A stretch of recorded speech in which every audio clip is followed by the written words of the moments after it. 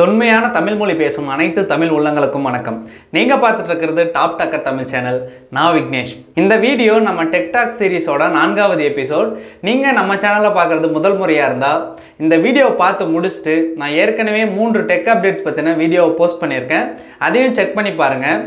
நம்ம ஏற்கனவே போஸ்ட் பண்ண 3 வீடியோஸ்க்கும் 50 லைக்ஸ் டார்கெட் செட் பண்ணியிருந்தோம். பட் இன்னும் அதை அச்சீவ் ஆகலை. இருந்தாலும் பரவாயில்ல, கூடிய சீக்கிரம் அச்சீவ் ஆகிடுன்னு சொல்லிட்டு நினைக்கிறேன். இந்த வீடியோவுக்கும் அதே 50 லைக்ஸ் தான் டார்கெட் செட் பண்ணுறேன். ஸோ நீங்கள் இந்த வீடியோவை பார்த்து முடிச்சுட்டு அந்த ஒரு லைக்கை மட்டும் தட்டி விட்டுருங்க. வாங்க இன்றைக்கான டெக் அப்டேட்ஸ் என்னென்ன இருக்குன்னு சொல்லிட்டு பார்க்கலாம்.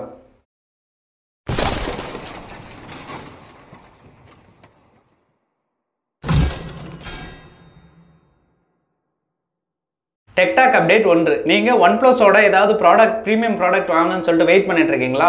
அப்போ அந்த தருணம் வந்தாச்சு. இப்போது அமேசானில் கிரேட் இண்டியன் ஃபெஸ்டிவல் நடக்க போகுது. ஸோ அந்த festival சேலில் OnePlus 7 Pro, OnePlus 7T, OnePlus 7T Pro 3 மொபைலுக்கும் செமையான ஆஃபர்ஸ் வரப்போகுது. அதில் வந்து பார்த்தீங்கன்னா 6000 வரையும் கேஷ்பேக் வரப்போகிறதா சொல்லியிருக்காங்க. அதில் ஏற்கனவே எஸ்பிஐ கார்ட்ஸ் யூஸ் பண்ணால் 10% ஆஃபர்ஸ் இருக்கிறதா சொல்லியிருக்காங்க. அந்த 10% ஆஃபர்னா கிட்டத்தட்ட 3000 வரையும் கேஷ்பேக் வரும். அது மட்டும் இல்லாமல் எஸ்பிஐயில் கிரெடிட் கார்டு ஆஃபர்ஸ்ன்னு சொல்லிட்டு 1500 ருபீஸ் சொல்லியிருக்காங்க. அடுத்ததாக நீங்கள் அமேசான் பே யூஸ் பண்ணி பர்ச்சேஸ் பண்ணிங்கன்னா 2000 ருபீஸ் வரையும் கேஷ்பேக் இருக்க போகிறதா அறிவிச்சிருக்காங்க.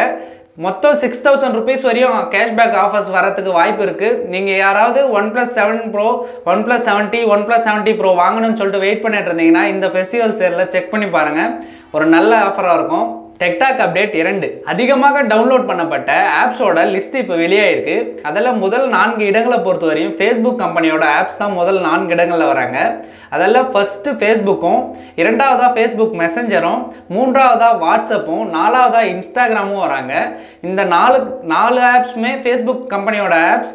அடுத்ததாக 5வது இடத்துல ஸ்னாப்சாட்டும், 6வதாக ஸ்கைப்பும், 7வது இடத்துல டிக்டாக்கும், 8வது இடத்துல யூசி ப்ரௌசரும், 9வது இடத்துல யூடியூபும், 10வது இடத்துல ட்விட்டரும் முறையே வந்து அதிகமாக டவுன்லோட் செய்யப்பட்ட ஆப் லிஸ்ட்டில் டாப் 10 லிஸ்ட்டில் இவங்க வராங்க. இந்த டாப் 10 லிஸ்ட்டை பற்றி நீங்கள் என்ன நினைக்கிறீங்கன்னு சொல்லிட்டு கமெண்டில் சொல்லுங்கள். Tech talk update 3. யூசி ப்ரௌசர் இப்போ யூசி டிரைவ்ன்ற ஒரு கிளவுட் ஸ்டோரேஜை இந்தியாவில் அறிமுகப்படுத்தியிருக்காங்க. இது வந்து பார்த்தீங்கன்னா ஏற்கனவே கூகுள் டிரைவ் மாதிரி நம்ம யூஸ் பண்ணியிருக்கோம். அதே மாதிரி தான் இதுவும் ஒரு ஆன்லைன் கிளவுட் ஸ்டோரேஜ் தான். இதில் வந்து பார்த்தீங்கன்னா 20 GB வரையும் நம்ம டேட்டாவை ஸ்டோர் பண்ணி வச்சுக்க முடியும்னு சொல்லியிருக்காங்க. நீங்கள் ஆன்லைனில் எந்த கண்டென்ட்டை டவுன்லோட் பண்ணாலே, மூவிஸ் இந்த மாதிரி எந்த கண்டென்ட்டை டவுன்லோட் பண்ணாலே நீங்கள் இந்த யூசி டிரைவில் 20 GB வரையும் சேவ் பண்ணி வச்சுக்க முடியும். உங்களோட யூசர் ஐடி பாஸ்வேர்டை யூஸ் பண்ணி எந்த டிவைஸில் வேணாலே அந்த ஸ்டோரேஜ்லேருந்து ஓப்பன் பண்ணி பார்த்துக்க முடியும்னு சொல்லியிருக்காங்க. ஸோ இது வந்து ஒரு நல்ல ஆப்ஷனாக தெரியுது. என்ன கேட்டிங்கன்னா நான் அதிகமாக யூசி ப்ரௌசரில் மூவிஸ் எல்லாம் டவுன்லோட் பண்ணுவேன். ஸோ இந்த மொபைல் மட்டும் இல்லாமல் நான் எந்த மொபைல் நான் யூஸ் பண்ணுறேனோ அந்த மொபைலையும் ஓப்பன் பண்ணி பார்த்துக்கு எனக்கு ஒரு ரொம்ப யூஸ்ஃபுல்லான விஷயமா இருக்கும். நீங்கள் இந்த யூசி டிரைவை பற்றி என்ன நினைக்கிறீங்க கமெண்டில் சொல்லுங்கள். Tech talk update 4. ரிலையன்ஸோட Jio sim use பண்ணுறவங்க மொத்தம் 370 மில்லியன் சப்ஸ்கிரைபர்ஸ் இருக்கிறதா ஜியோ தரப்புலேருந்து அறிவிச்சிருக்காங்க. இதில் லாஸ்ட் குவார்ட்டரில் மட்டும் 14.8 மில்லியன் சப்ஸ்கிரைபர்ஸ் ஆட் ஆகிருக்கிறதா சொல்லியிருக்காங்க. இப்போ சமீப காலமாக நிறைய ப்ரைஸ் இன்க்ரீஸ் ஆச்சு. அது மட்டும் இல்லாத ஐயூசி மினிட்ஸ் எல்லாமே ஜியோ தரப்புலேருந்து இன்க்ரீஸ் பண்ணியிருந்தாங்க. இருந்தாலும் ரிலையன்ஸ் ஜியோவோட கஸ்டமர்ஸ் ஆட் ஆகிட்டே இருக்காங்கன்னு சொல்லியிருக்காங்க. லாஸ்ட் குவார்ட்டரில் மட்டும் அவங்களோட சப்ஸ்கிரைபர் பேஸ் வந்து 32.1% அதிகமாக இருக்கிறதா சொல்கிறாங்க. ஸோ எப்படி இருந்தாலும் கூடிய சீக்கிரத்தில் ஜியோ வந்து என்ன ப்ரைஸ் இன்க்ரீஸ் பண்ணாலும் என்ன பண்ணாலும் டாப்புக்கு போயிட்டே தான் இருக்குது. அதை இன்னும் பண்ண முடியல. இந்த ஜியோவோட சப்ஸ்கிரைபர்ஸ் கவுண்ட்டை பற்றி நீங்கள் என்ன நினைக்கிறீங்கன்றதை கமெண்டில் சொல்லுங்கள். Tech talk update 5. Poco smart phones are back. போக்கோன்னு சொன்னோடனே நீங்கள் F2 தான் வரும்னு சொல்லிட்டு நினச்சிட்டு இருப்பீங்க. இல்லைங்க, போக்கோவே தனியாக கம்பெனியாக வந்து உருவெடுத்து வர போகிறாங்க. கேட்கவே எனக்கும் அப்படி தான் ஷாக்கிங்காக இருந்தது. போக்கோ F2 இப்போ வருமா அப்போ வருமானு சொல்லிட்டு நம்ம எதிர்பார்த்துட்டு இருந்தோம். ஆனால் போக்கோ இப்போ தனியாக ஒரு கம்பெனியாகவே வரப்போகிறாங்க.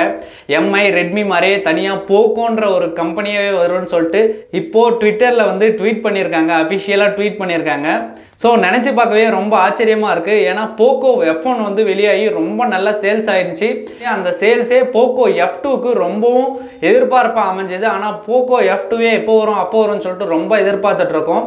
ஆனால் இப்போ போக்கோவே ஒரு சப் பிராண்டாக வரப்போகுது.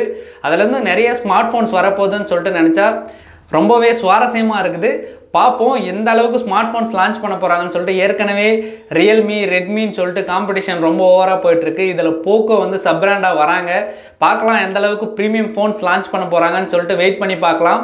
நீங்கள் இந்த போக்கோ கம்பெனியை பற்றி என்ன நினைக்கிறீங்க? போக்கோவோட இந்த செப்பரேட் பிராண்டோட அறிவிப்பை பற்றி நீங்கள் என்ன நினைக்கிறீங்கன்றதை கமெண்டில் சொல்லுங்கள். அவ்வளோதான், இன்றைக்கான டெக் அப்டேட்ஸ் எல்லாத்தையும் பார்த்து முடிச்சாச்சு. இந்த டெக் அப்டேட்ஸில் உங்களுக்கு ஏதாவது பயனுள்ளதாக இருந்ததா அப்படின்றத கமெண்ட்டில் சொல்லுங்கள். நீங்கள் இந்த வீடியோவை பார்த்து முடிச்சுட்டு மறக்காமல் ஒரு லைக்கை தட்டி விட்டுருங்க. லைக்கை தட்டி விட்டுறது மட்டும் இல்லாத இந்த வீடியோவை உங்களுக்கு தெரிஞ்சவங்க ஃப்ரெண்ட்ஸ் எல்லாருக்கூடையும் ஷேர் பண்ணுங்கள். அவங்களுக்கு யாருக்காவது இந்த வீடியோ பயனுள்ளதாக இருக்கலாம். அவங்களுக்கு மட்டும் இல்லாமல் நீங்கள் ஷேர் பண்ணுற வீடியோஸில் வர ஒவ்வொரு வியூஸும் எனக்கு ரொம்பவும் பயனுள்ளதாக இருக்கும். இந்த வீடியோவை பார்த்துட்டு இருக்க நீங்கள் நம்ம சேனலுக்கு புதுசாக இருந்தீங்கனாலையும் சப்ஸ்கிரைப் பண்ணலனாலையும் உடனே சப்ஸ்கிரைப் பண்ணிக்கோங்க. அப்போ தான் நான் போடுற எல்லா வீடியோஸையும் உங்களால் மிஸ் பண்ணாமல் பார்க்க முடியும். அவ்வளோதான், இந்த வீடியோ முடிஞ்சு. நாளைக்கு காலையில் 7 மணிக்கு மறுபடியும் உங்களை மீட் பண்ணுறேன். வாழ்க தமிழ், வளர்க தொழில்நுட்பம்.